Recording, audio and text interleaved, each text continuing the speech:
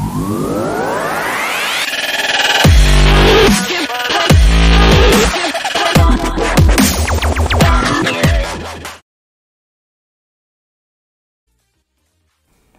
I'm Dennis Francis from Collabora.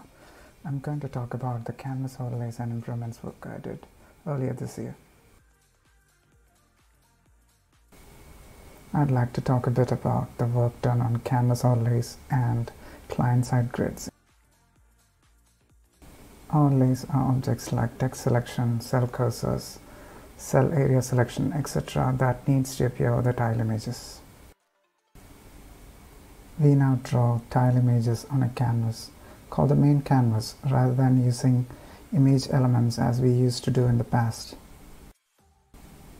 Similarly, for overlays, we used to employ SVG elements to show them over the tiles. But now we draw these overlay objects onto the main canvas over the document area where we paint the tiles.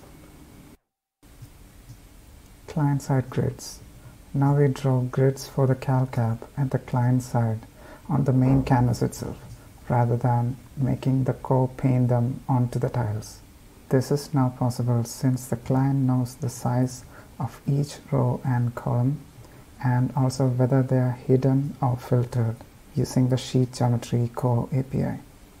The client gets the document background color from the core, so it paints that color on the canvas rather than having them in the tiles.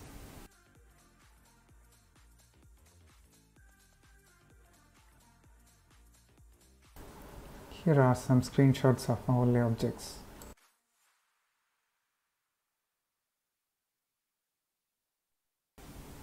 More on the topic of overlays on the main canvas.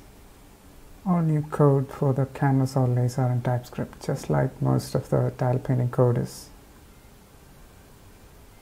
One good side effect of this move is that we use core pixel coordinates everywhere and we no longer need an intermediate coordinate system like latitude, longitude. It also made things easier to introduce unit tests for custom internal data structures used to represent the overlay objects. The overlays are painted on the main canvas after drawing grids and tiles. This painting order is configured in the canvas section container, which manages the painting of sections on the main canvas. The style properties of overlay objects like fill, stroke color, opacity, border thickness, etc. are configurable via CSS variables. Since the overlays are now in the canvas, the Cypress tests can't test them directly. For helping these tests, the overlay coordinates and states are exposed as a JSON text inside dedicated div elements for each overlay objects. But this is done only when the client is run under Cypress.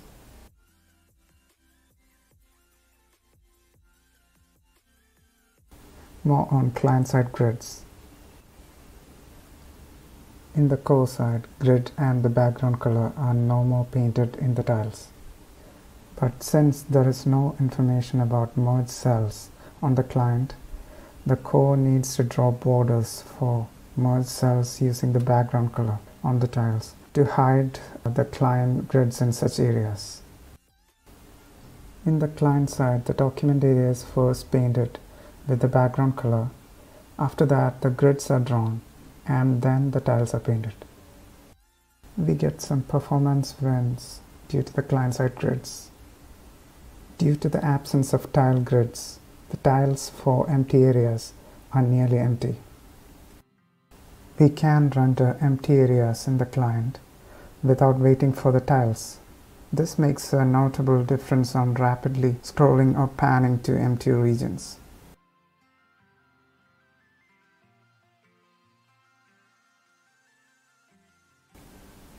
Here is a list of source code files related to the canvas overlays.